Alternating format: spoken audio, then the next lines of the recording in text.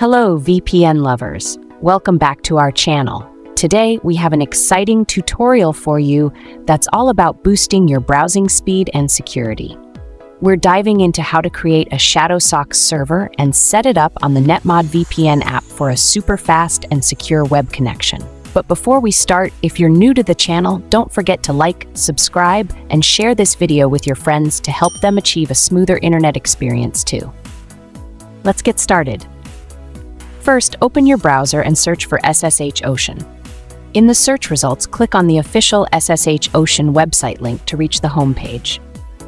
Once you're on the home page, look for the menu button, which is usually represented by 3 lines in the upper right corner, often called the hamburger icon. Click it to expand the menu options, then select Services. This will open a new window. In the list of services, click on Shadowsocks, which will bring up the server locations page. Here you'll see a variety of server locations listed. Choose a location that best suits your browsing needs and ensure that the server is both available and online. Once you've selected your desired server, click the Create button to proceed. You'll now be taken to the server creation page. Here, fill in a username of your choice, then complete the CAPTCHA and click on Create Now. Within a few seconds, your Shadowsocks server account will be ready for use. Make sure to copy the Shadowsocks TCP details or the desired server connection details for future setup. Now that you have your Shadowsocks server information, let's move on to setting it up on Netmod VPN. To get started, head over to the Google Play Store and search for Netmod VPN. If you haven't installed the app yet, do so by tapping the Install button. Once the installation is complete, open Netmod VPN. On the app's homepage, click on the 3 dots in the upper right corner to bring up the Options menu.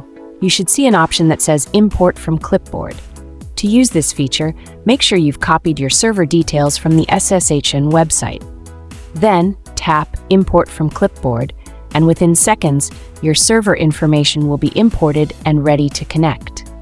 Finally, to start using your Shadowsocks server, just press the play button at the bottom of the app. Your secure, high-speed browsing connection is now live. And that's it. You've now successfully set up your Shadowsocks server on Netmod VPN.